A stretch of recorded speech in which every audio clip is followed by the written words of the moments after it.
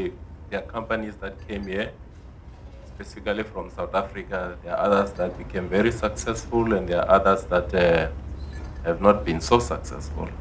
Obviously, there's something that can be learned there, but I think the approach that has won many times is that you cannot come from South Africa and come into Kenya when you really do not know even the geography of Kenya and expect to do things on your own in a South African way.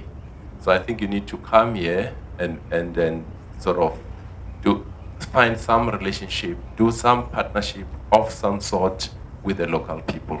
That approach seems to help because the people understand the matter that is to make sure that you find some relationship with business people or similar qualified people in that particular industry right here.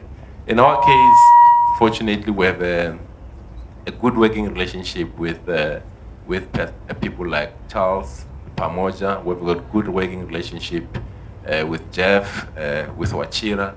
We've got who could guide us in terms of how you could enter that particular market.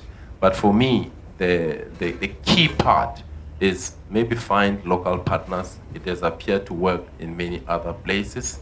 And more importantly, in South African case, find out what didn't work for those companies that pegged and went back, and find out what worked for those companies that are growing right here in Kenya.